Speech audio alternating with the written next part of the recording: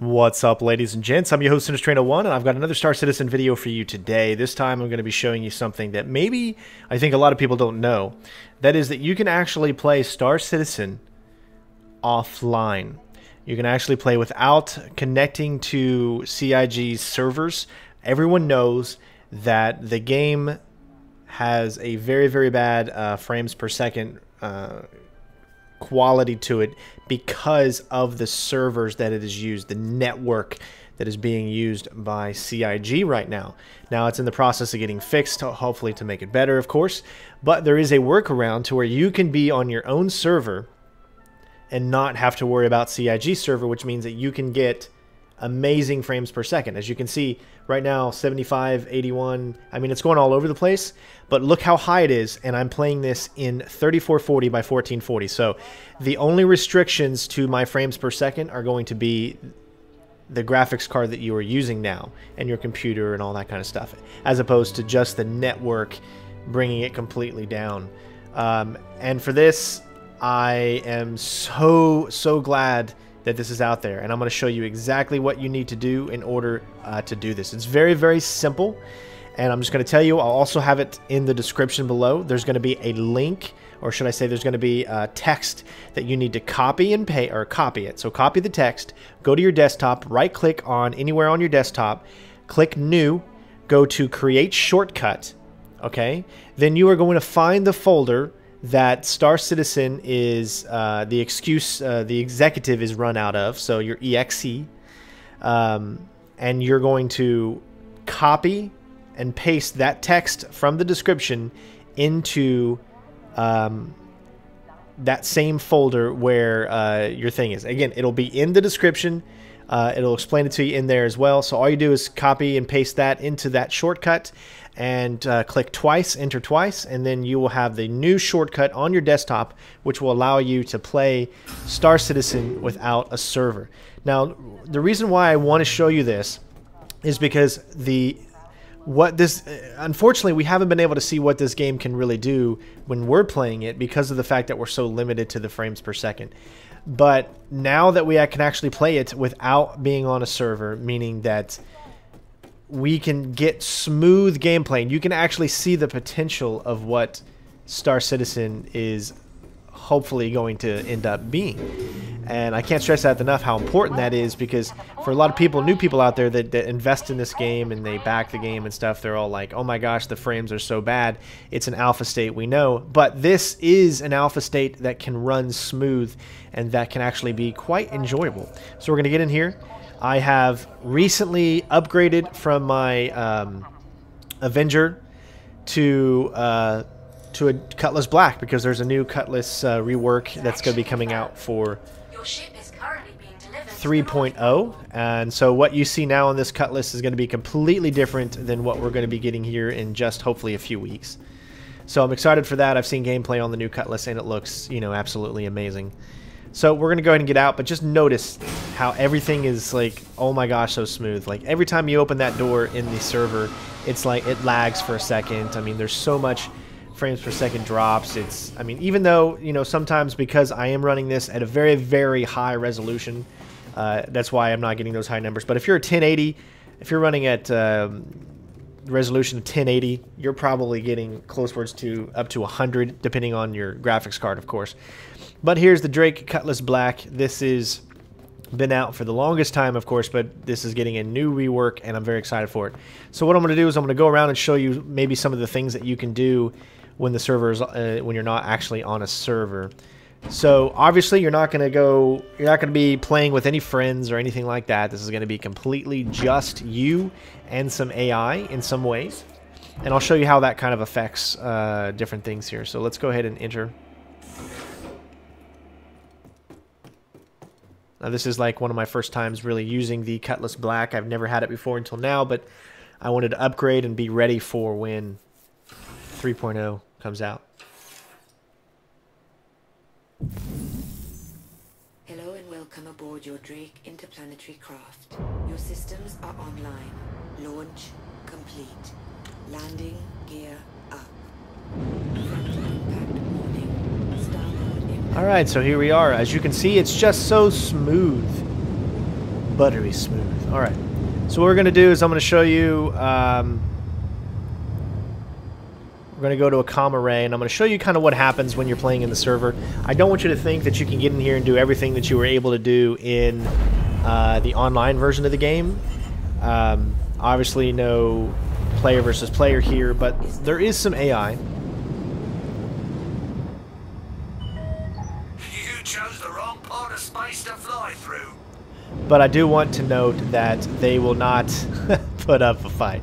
So because there's no AI to drive the AI, there's no server to drive the AI, they pretty much, they spawn in, which is automatic, and then that's it. So go ahead and blow them up.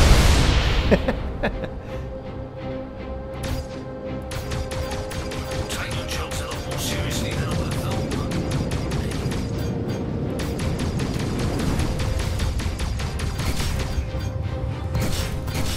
But this is actually good practice to work on your aiming and all that other stuff. So I tell you, man, every time I look at that, it looks great. So the things that you can do in this are still turn on that, but you're not going to get any points for it. You're not going to like get any money, currency, or anything like that for doing it. So what we're going to do now is we're going to head over to Grim Hex. So I found an easy way to head over to Grim Hex, and I'm sure a lot of people already know about this. So let's go back to Port Alsar. So let this serve as a good way for you to test firing your weapons and stuff like that, and actually feeling how it would feel with decent frames. So now we're going to bring it back up. Everybody knows that Grim Hex is at yellow. So what you want to do is you want to find yellow, and you want to go way past it. So set it just somewhere to the right of it. Give yourself a little bit of time so you know that you're past. And then hit F, so that way you'll stop your quantum drive. And now when you turn around, you'll see that you're far away, right? So now come in at yellow from this angle. There it is. Quantum drive is now on. What this is going to do, this is going to put Grim Hex exactly where it needs to be. It's going to be directly below you.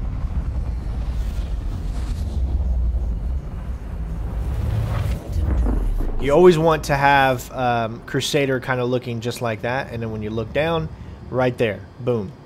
That's how you, an easy, fast way, and I'm sure there's so many people out there that have showed people how to do this. But that's just a, you know, a quick way of figuring out how to get to... We'll take a look at our ship here in all of its glory. It's going to look even better. From what I've seen, it looks absolutely amazing, the new rework on the Cutlass Black. So I'm really, really excited. The reason I'm switching to a Cutlass Black from the Avenger Stalker is because I have a Nox, and I want to be able to put my Nox inside my vehicle so that when I'm going around on planet side, I can easily go from my ship to something that'll get me around the planet. So therefore, I'll have my Nox stored inside, and then boom, I'm good to go.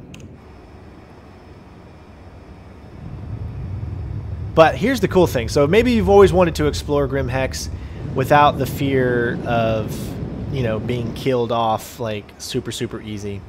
Because there's a lot of pirates around here, right? So here's Grim Hex. Now you can actually explore it without anyone messing with you, without any problems. You just want to go over here to this side of it. And there's going to be...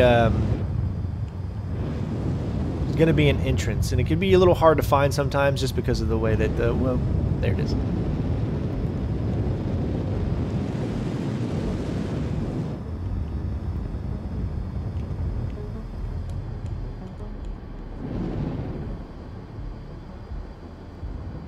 Perfect.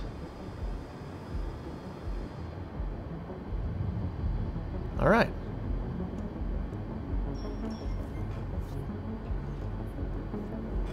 Again, this is just a backdoor entrance. I know a lot of people out there probably already know about this, but many ways to get out. Obviously, we don't want to enter turret. We want to open that. There we go. There's a door there as well, so.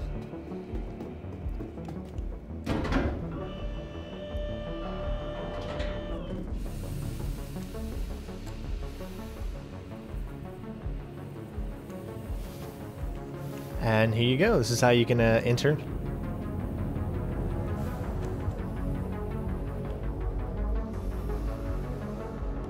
Two different sides that you can enter from. And really all you want to do, this is just kind of like the back entrance into it so that people aren't killing you.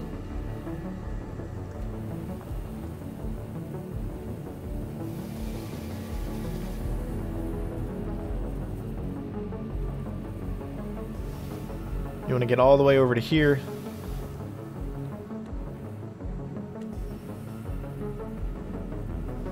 Here you go.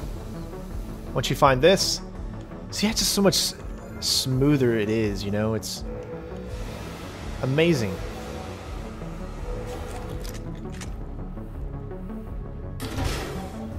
Now, once you turn on the pressure here, then you're going to automatically, so make sure you're standing straight up and not upside down or else you'll fall.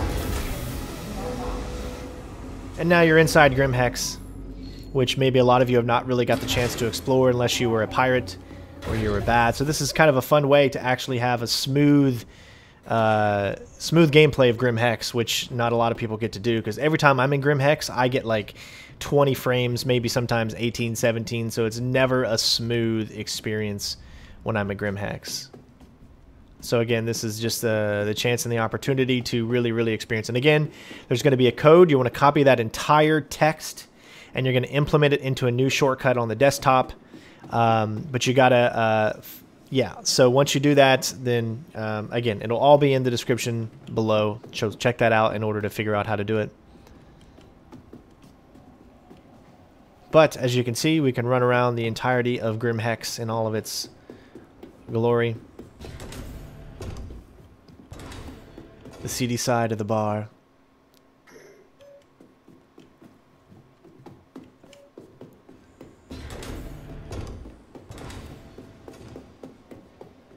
Now, as far as, like I said, being able to shop or anything like that, you're not going to be able to do. But it's just so nice to be here.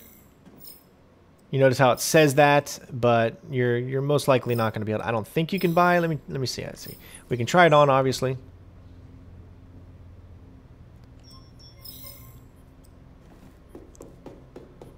But because you're not connected to the server, it's not going to remember anything that you do. But it's just a, you know, like I said, a nice excuse to be able to actually look around this area that you may have not been able to really do before at a decent frames per second. Again, you'll probably have a lot more than me because I am running this in ultra wide because I love my ultra wide setup that I have here, and I will sacrifice getting 50 frames to have the view that I actually get to have in this game, which is truly, truly amazing.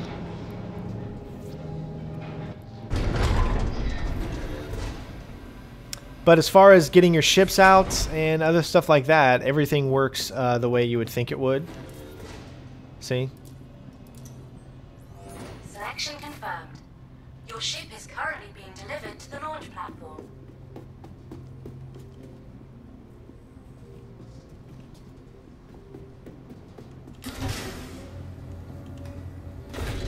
See how smooth it is? I mean, look at this.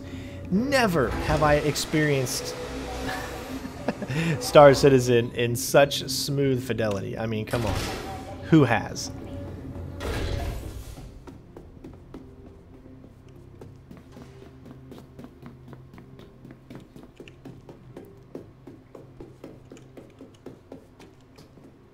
You can see our Cutlass Black is still down there, and we have our... Now, the reason I have an Aurora is because of the fact that I've got a Nox. So, the Nox substitutes the Aurora, or the Aurora substitutes the Nox because the Nox is not in the game yet.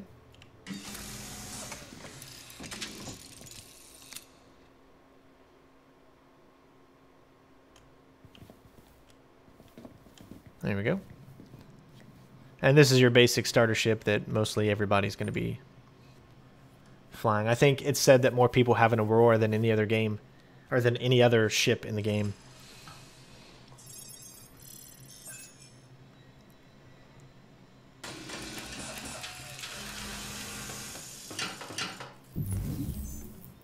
Welcome to Robert Space Industries.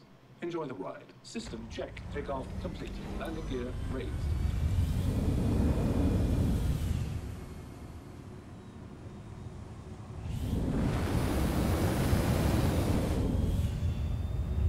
it is just something to experience here playing this game. I mean, you have to try it, give it a shot. I promise you will not regret it. It will totally be worth it, and let's destroy our Cutlass.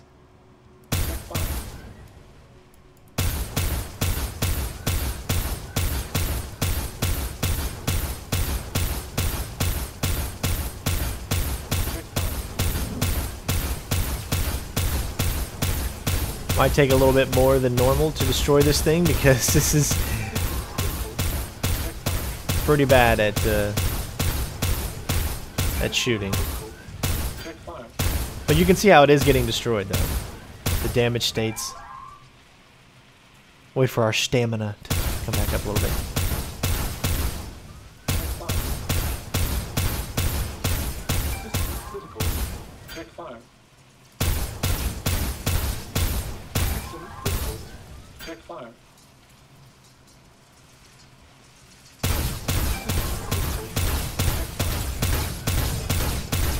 And there it goes.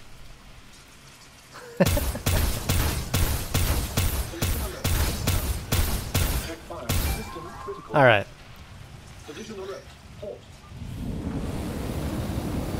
So hopefully I've showed you something a little new, a little unique. For those of you that want to go out there and explore this game without the fear of being killed by pirates, or you know, just want to see how it can run smooth, or what it's like for the game to be able to run smooth, this is the chance for you. And I'm so glad that I found out how to do this, because this makes the game so much more fun for me, just going around and doing this without the fear of anything else, just so I can experience what the game, what its drive and what its purpose is, of how it wants to look and how it wants to play and react. So pretty cool stuff. Hopefully you guys enjoyed the video. Thank you so much for watching. Of course, I always try to bring you unique gameplays and be as informative as I can, and hopefully I am doing that. So guys, thank you so much for watching. Again, if you want to figure out how to do it, it's in the description, and the link for that will be in there as well, or should I say the copy that you need to do. So thanks for watching guys, of course, and I will see you next time. Peace out.